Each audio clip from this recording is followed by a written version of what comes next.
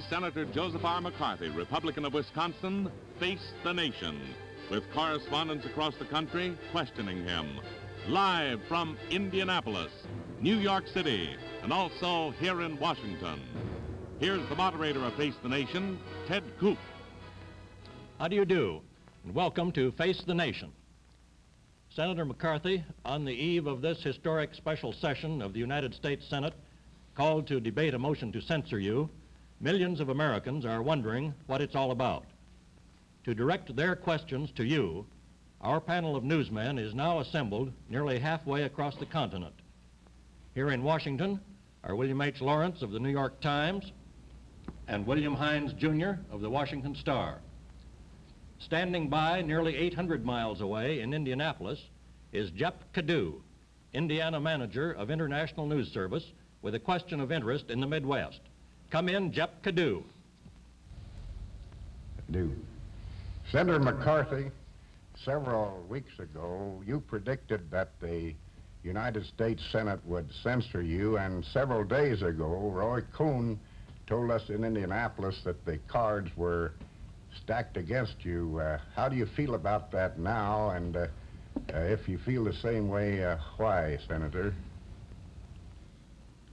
Now, from New York, Frank Gibney of Newsweek magazine has a question of interest on the Eastern Seaboard.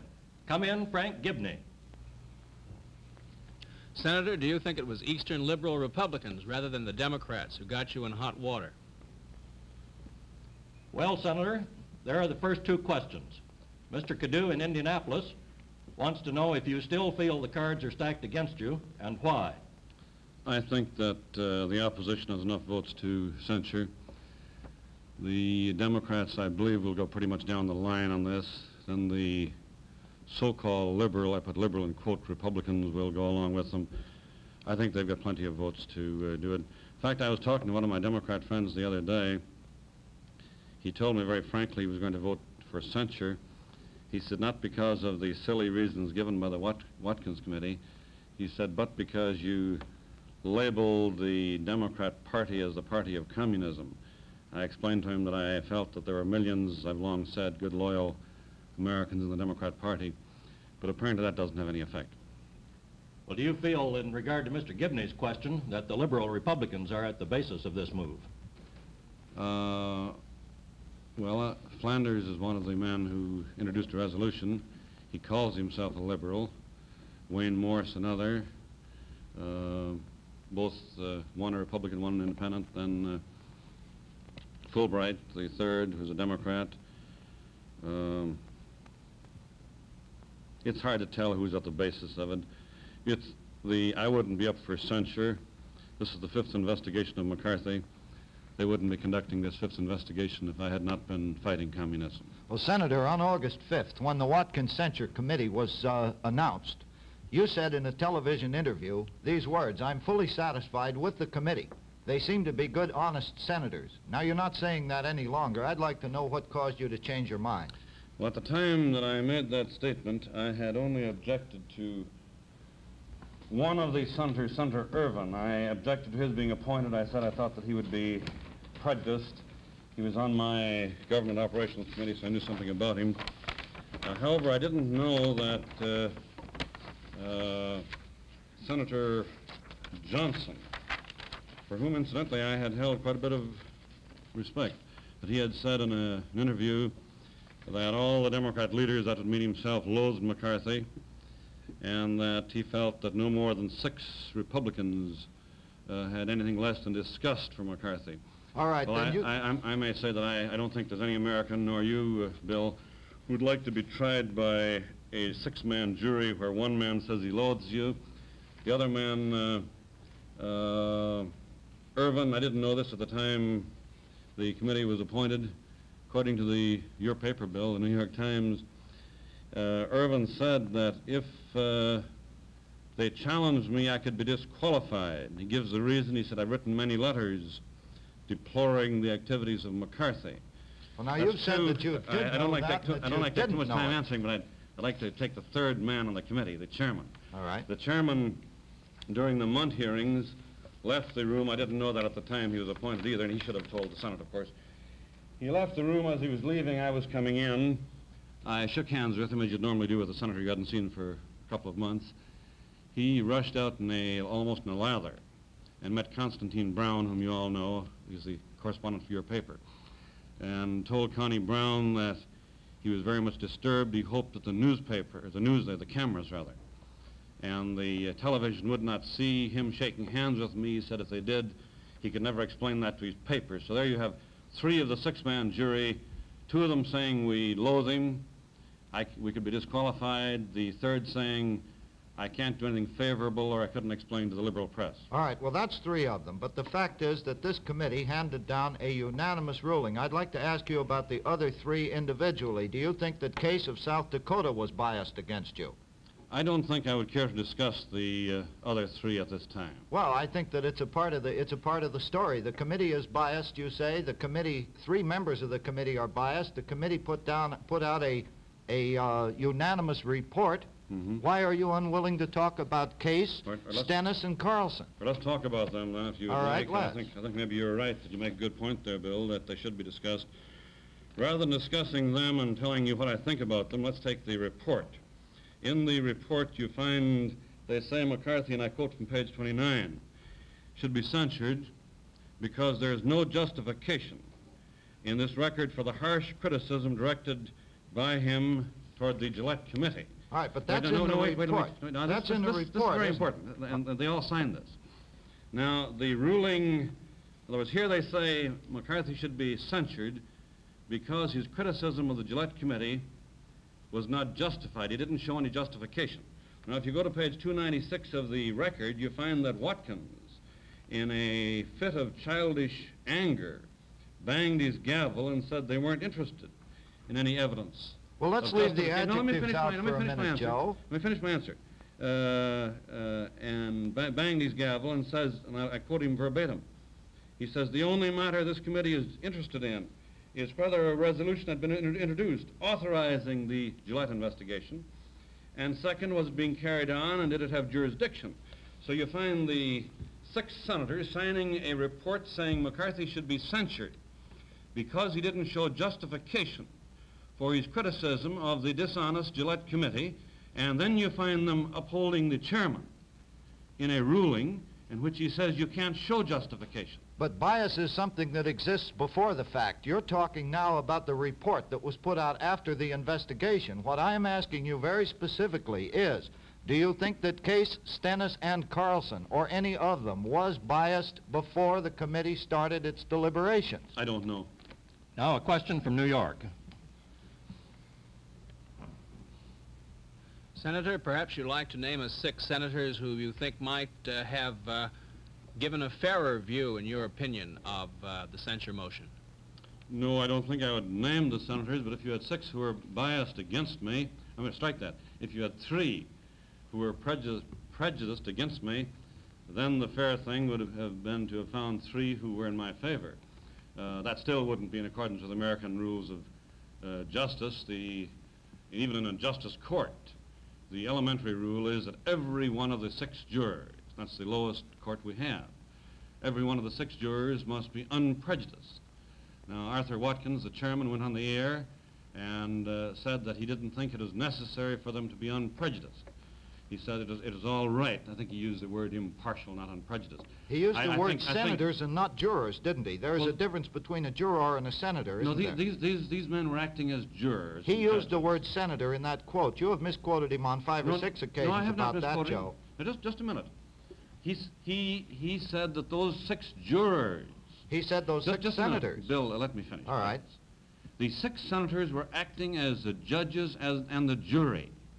He said it was unnecessary that they be unprejudiced, unnecessary that they be impartial. That's the most fantastic statement I ever heard from a chairman of a committee. But he said... Now, they were the jurors. They were the judge and the jury. I don't care what term he applied. But aren't you taking it out of context? Wasn't he saying basically that a senator doesn't come to Washington unbiased? A senator comes to Washington having taken points. Wasn't that what he was saying? No, that was not what he was saying. In the report, they say I had preconceived notions about General Zwicker. In Watkins' statement in the report, he says it made no difference whether or not the jury, by the jury I mean those 6 senators, whether they had preconceived notions. Now, I just ask any American who's listening to this show whether they would like to sit before a 6-man jury and have 3 of them prejudiced against you to begin with. One of them who says, I'm afraid to do anything favorable for fear of what the press might do to me. It just doesn't tie in with American jurisprudence. But isn't this thing in the nature of an indictment rather than of a jury verdict? The jury comes up tomorrow, doesn't it? The 96 men in the Senate are the jurors, aren't they? You had a 6-man jury. They said originally they would just find facts. They changed that rule during the middle of the game, of course. Senator, I don't think you and Mr. Hines are likely to agree about I don't think the makeup of the committee. To go to the heart of one of the charges, which is that you failed to appear before the Gillette Committee, some of your supporters have argued that, in your defense, that they didn't perfect their record, and that since they simply invited you to testify and never took the step of subpoenaing you, that they have no right to censure you on that grounds. Well, number one, Mr. Lawrence, they did not invite me to testify, and the letters are all on the record. Gillette wrote a number of times and said, you can appear if you desire to appear, if you want to appear. The only invitation was extended when I was up in the Northwoods, sent to my office after Mr. Cotter, the chief counsel, knew that I would not be there to receive it. He set a deadline 3 days after the letter was sent, knowing I could not come back from Land O'Lakes, Wisconsin, in that 3 days that I would not get the invitation. So there was no invitation until about 17 months after the investigation was going, and then the invitation said the deadline is the 25th of December. It was sent the 21st. One of the days was Sunday.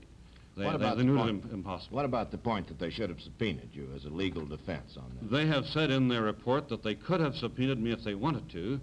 Apparently, for some reason, they did not want me before that committee.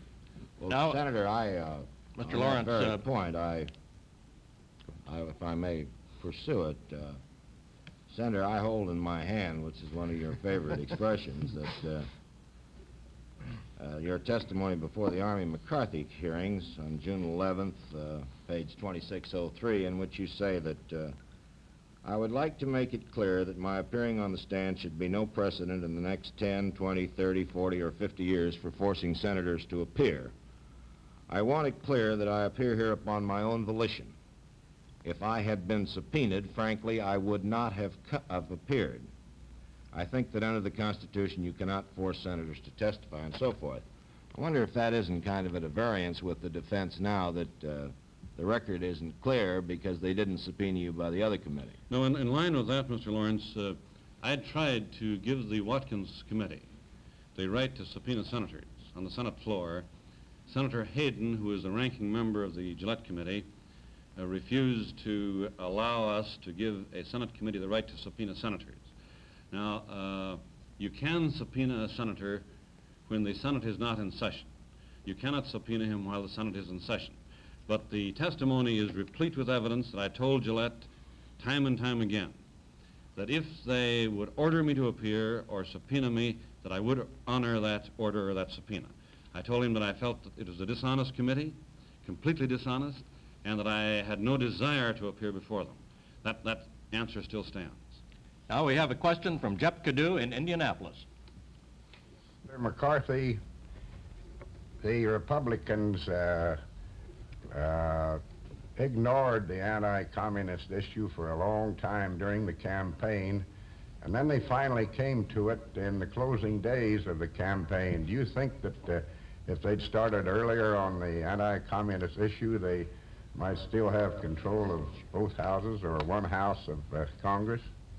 Yes, I think that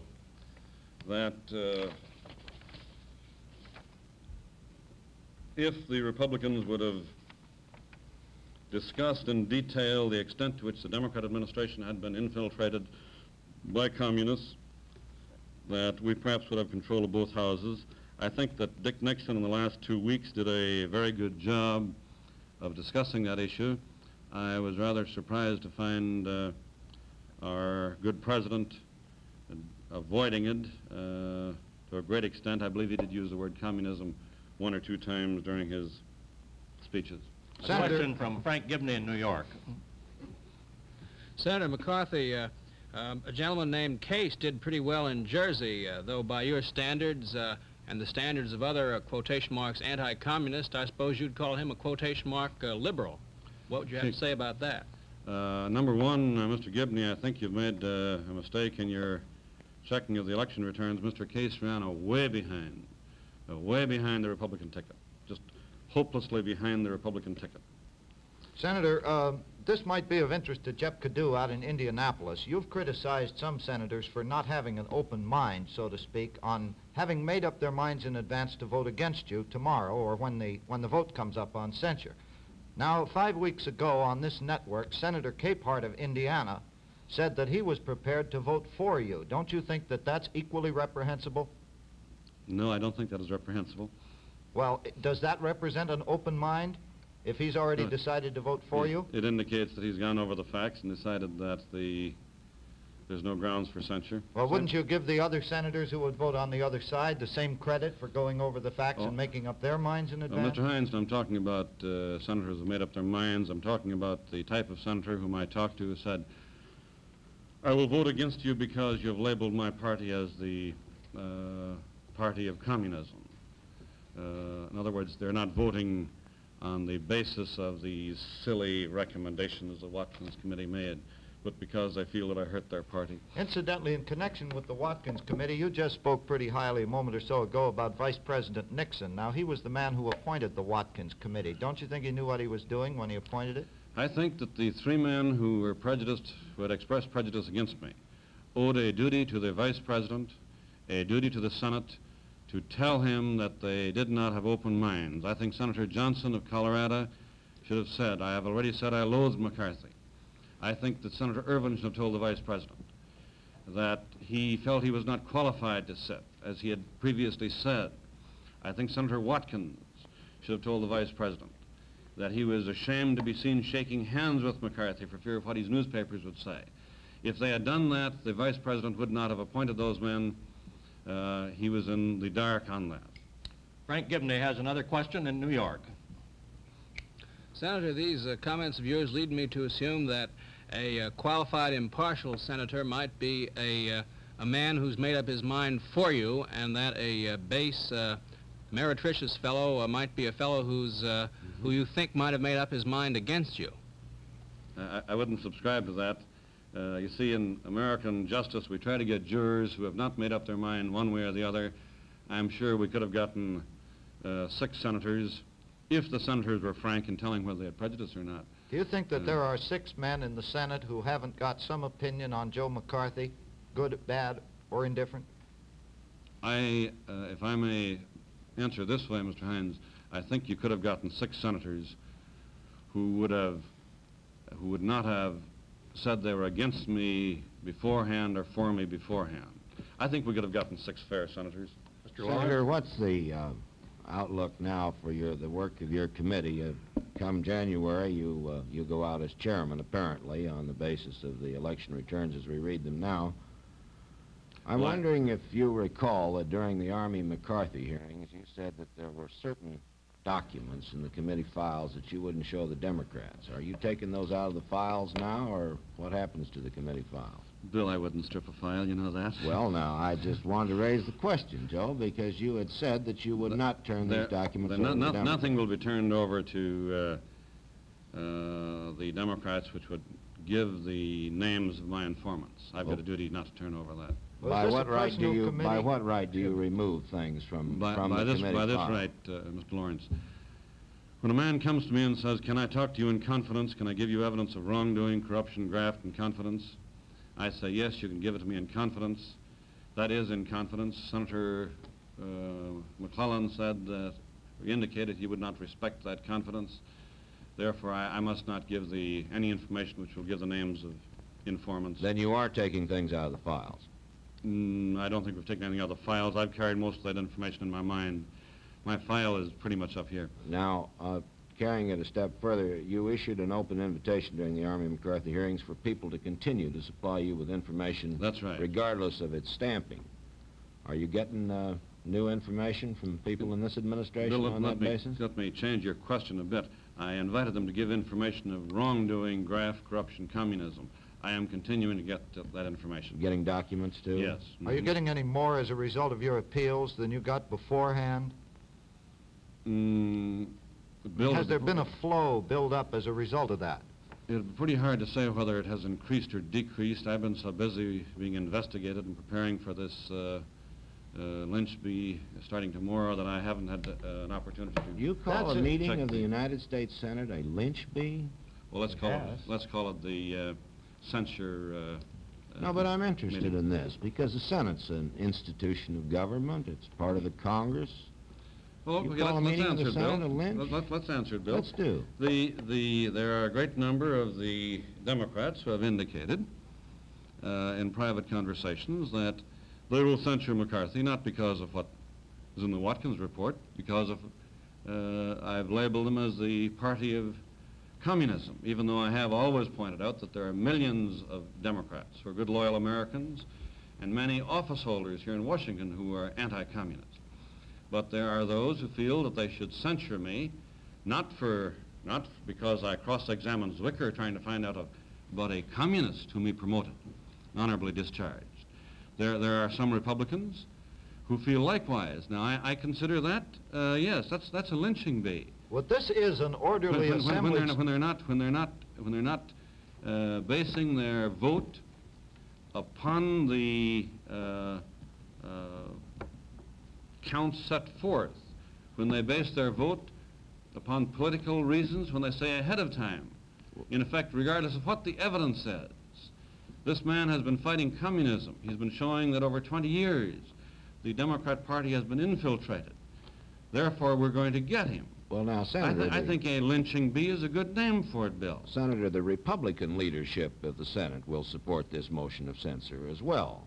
Now, are they doing it because no, you're making a pretty rash statement. Well, I have no hesitancy about making it, but well, to continue with the point. I disagree with you. I don't think they will. You don't think they will? You don't think Nolan will vote to censor you? I'm not going to name any. I don't think the Republican leadership is going to go along with this. I hope not. It was their committee, half of it. It's a leadership committee. You said the Republican leadership would go along with this. I disagree. I don't think they will. Well, I've received no commitments from any Republican. Strike that. I've received no commitments from any Republican leader on this, but I don't expect they'll go along with this. Now, Jep Cadieux has a question in Indianapolis. Senator, is there a powerful Republican leader outside Congress who's been responsible for most of your troubles? And if so, would you tell us who he is? Number one, I don't think I have troubles, but answering your question, I wouldn't want to name any one individual. I know that this is the 5th investigation of McCarthy. I will continue to investigate communists. There will be a 6th, the 7th, and 8th as long as I am in the Senate. Now to Frank Gibney in New York. Senator, it's been widely said that you feel there's a man named Dewey around New York with a certain cell of Republicans like the aforementioned Senator Case who've been masterminding this move to get you. I'd just like to take up Mr. Cadieux's line of questioning there. Do you think this is true, or did you ever? I have never made any statement to that effect. I like Tom Dewey. I would be very surprised to find that Tom Dewey was masterminding this Get McCarthy deal. Well, could I, Mr. Hines, in answer to a question which I think I didn't fully answer before, could I point out to you the sort of thing that I condemn in the Watkins Committee? Can we make it awful quick? Just take 30 seconds. Find on page 296 of the report, and this is fantastic, you wouldn't believe it, but it's all in writing. We were trying to show that the old Gillette Committee was subpoenaing a man whom they knew to be mentally incompetent to smear me. They knew his charges were unfounded. And Senator Watkins, in a fit of childish anger, beat the table with his gavel, and here's what he said. Listen to this. But tell me this, Joe, does the fit of childish anger show up in the record? This is one sentence. He says, but I do not think whether or not even an investigator was incompetent. Whether he was insane or not insane has anything to do with this investigation. In other words, we find the chairman, he was upheld by the committee, page 296, saying that even if the investigators for the Gillette Committee were insane, and we knew of no such situation, that I could not criticize the Gillette Committee. It's this theory that for some reason or other, members of a committee are above reproach, are above criticism. Skipping all the I don't agree with that. Skipping all the technicalities about the Gillette Committee, Senator, which may be important one way or the other, do you have any plans to give the Senate a financial accounting such as the Gillette Committee was asking? If there's any evidence of any wrongdoing on my part, I certainly will answer it. Well, you remember there has been no evidence of any wrongdoing. You remember the series... Let me answer this. A committee examined my finances for 18 months. They could find no evidence of wrongdoing. Now, if you're going to have a rule that all senators give a complete financial accounting to the Senate, that was suggested by one senator, I wouldn't object to that, but there will be no rule. There'll be no rule, Bill, that applies only to McCarthy. Nixon and Stevenson did it. Unless they find some evidence of wrongdoing. Nixon and Stevenson did it. Why can't you? Just as a matter of information to the public. Stevenson did not do it. Why, after the Nixon speech, he went on the air and did it, didn't he? No. Maybe not to your satisfaction. No, he didn't disclose all of his finances. I'm afraid, gentlemen, that is all the time we have. Thank you very much, Senator McCarthy, for facing the nation and for answering the questions being asked today from representative sections of these widespread United States. Our correspondents asking the questions were from Indianapolis, Jep Cadieux, Indiana manager for International News Service. And representing the Eastern Seaboard, from New York City, Frank Gibney of Newsweek magazine. We also want to thank our Washington correspondents. Backstopping the questions from across the country to Senator McCarthy were William H. Lawrence of the New York Times and William Hines, Jr. of the Washington Star.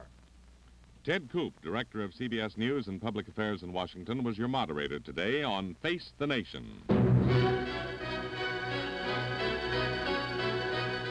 Directors Robert Quinn, Washington; Charles Deppert, Indianapolis; Ted Marvel, New York City. Associated in production, Harriet Cully, Beryl Denzer, Nancy Hunchman, Peter Masters, and Jack Benza. Produced and directed by Ted Ayers.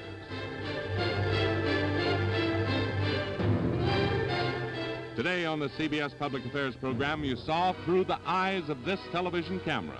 Senator Joseph R. McCarthy, Republican of Wisconsin, Face the Nation.